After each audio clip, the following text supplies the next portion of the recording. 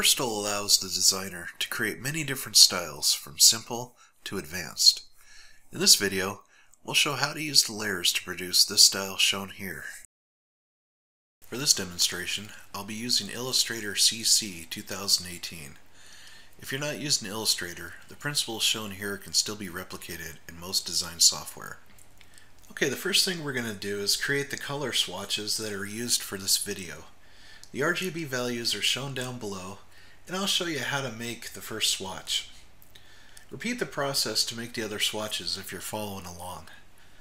So I'm going to go ahead and go over to Swatches, and I'm going to use the drop-down menu, and I'm going to click on New Swatch. Okay, so now I'm going to go ahead and enter the values here for the RGB. So I'm going to go ahead and enter 58, 96, and 111.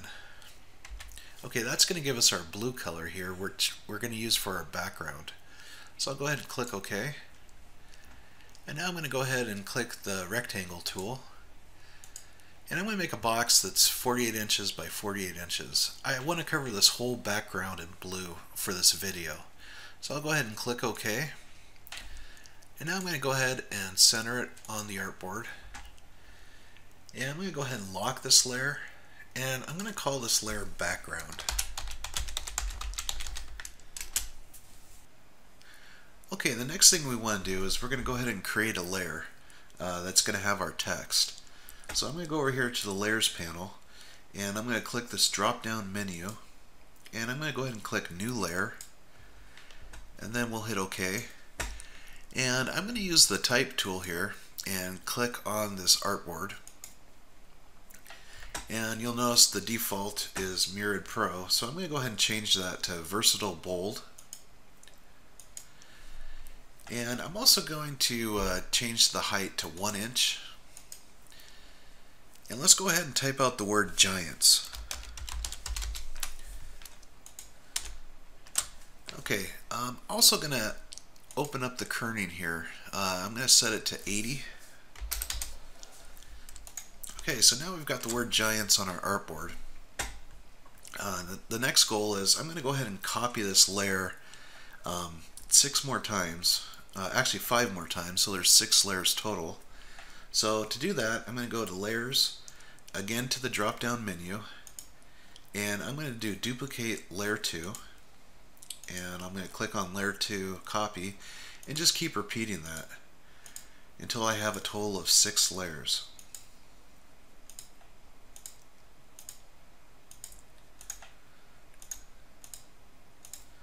Okay, so now we've got 6 layers of the exact same thing.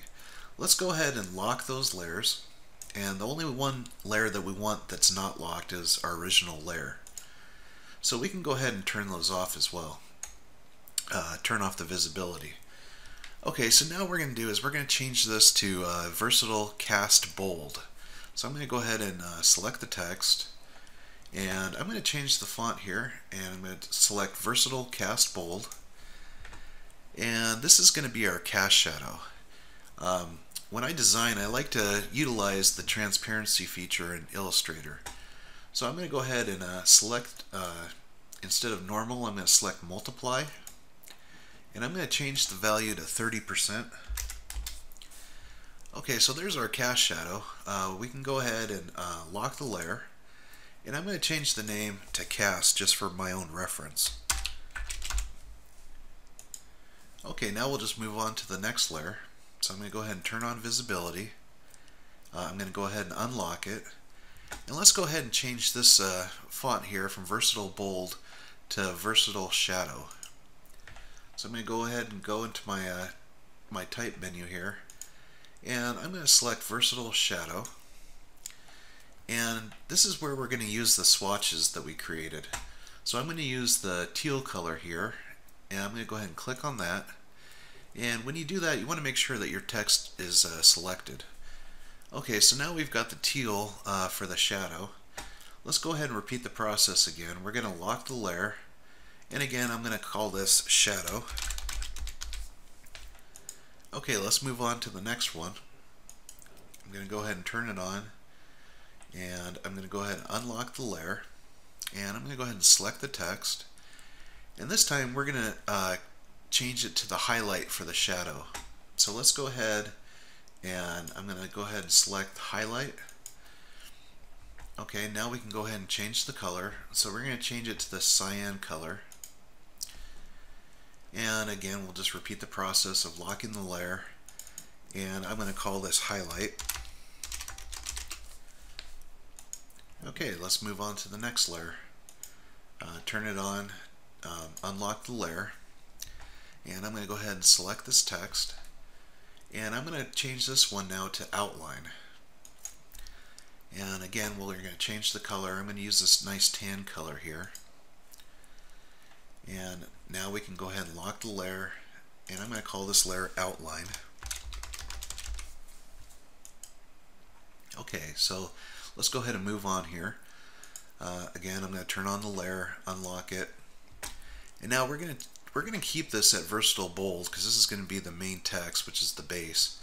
So I'm going to go ahead and change this now to this red color. And again, lock the layer, and I'll call this layer base. And now for the last layer. So I'm going to go ahead and again turn on visibility, unlock, and we're going to go ahead and select the text. And we're going to change this one to versatile inside shadow.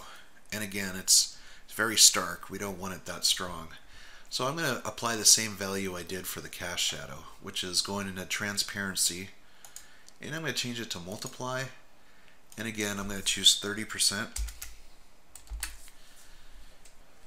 Okay, let's go ahead and change the name of the layer to inside for the inside shadow. So I double click and I'm going to type inside.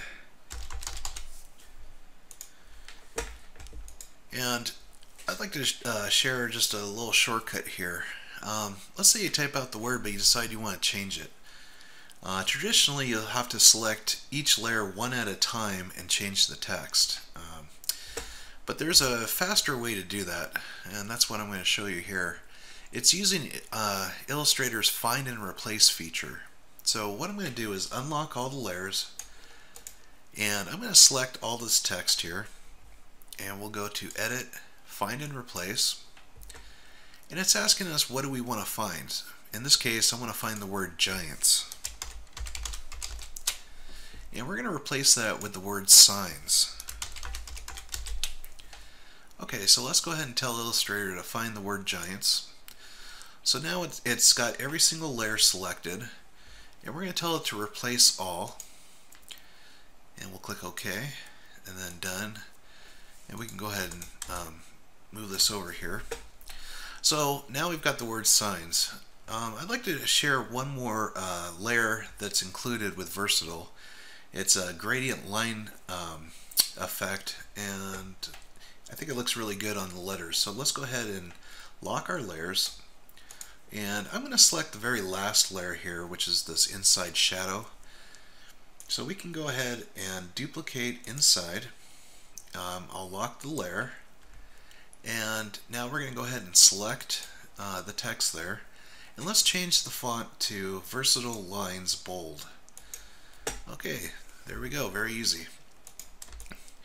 And there you have it for all the effects in Versatile. I'd like to kind of share one last thing before concluding this video. I'm going to go ahead and show you the glyphs here. And we'll go ahead and change this to Versatile Bold. So Versatile has 1,462 glyphs. Each cell here is a glyph. And we'll go ahead and just kind of scroll through this. Don't let this number intimidate you. Everything is there only if you need it. From the alternates to the small caps, the diacritics. But it's just nice knowing that everything is there for you. Well, that about concludes this video. Thanks for watching.